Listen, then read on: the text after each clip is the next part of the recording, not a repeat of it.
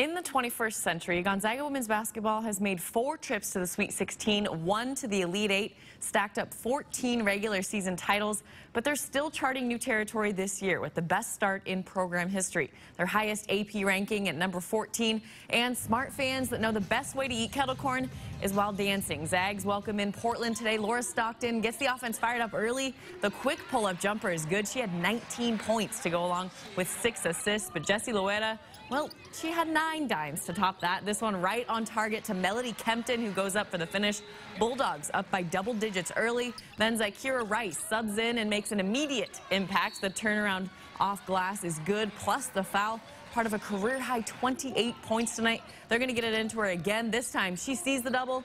She sees Leanne Wirth slashing to the hoop. Gonzaga up 18 at this point. Second quarter now, Jill Townsend goes to Rice, and she can hit the mid-range too. 11 of 13 from the field tonight. But then right before halftime, Zags suffocating the Pilots on defense. Townsend gets the steal. She's going coast to coast. The runner off 1 foot looks so smooth. Not a whole lot of resistance from Portland tonight as Gonzaga moves to 16-1 with a 25-point win. BYU is the only team ahead of the Zags in the WCC with 1 more game played. They are 6-0.